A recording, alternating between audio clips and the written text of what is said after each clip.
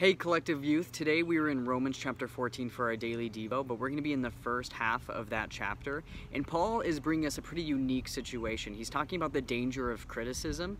And so because if we remember that a lot of these people that are new to the Christian faith, these are people that probably had been Jews for the majority of their life, right? So they've lived so long following the law and trying to strive after perfection with the law, that now with the life of Jesus, Jesus came to fulfill the law, and so they don't have to do all of the little monotonous things anymore, right? And so Paul is encouraging some people like, hey, some people are still going to want to follow some of these food laws because they believe that they are trying to serve the Lord in doing that, right? And then there's other people that aren't going to follow them because they are serving the Lord. And so he really is kind of getting to, hey, you know what, you shouldn't be criticizing people based on what they're doing to serve the Lord. And so this is kind of gets into the topic of religious liberties, that things that people do that aren't necessarily wrong.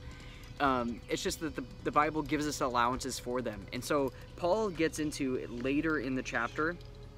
And so starting in verse 7, he says, "For we don't live for ourselves or die for ourselves. If we live, it is to honor the Lord, and if we die, it's to honor the Lord. So whether we live or die, we belong to the Lord.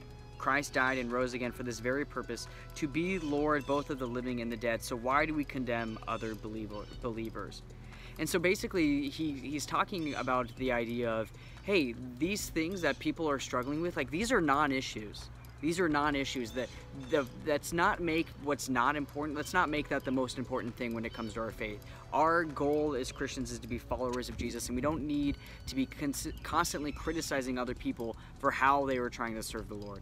And so that is our daily Devo for today, guys. We look forward to seeing you tomorrow.